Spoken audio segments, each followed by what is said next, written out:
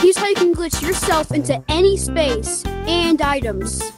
Alright, so first you want to come to playground, go to here, place any block right here that's at least 2 blocks above ground.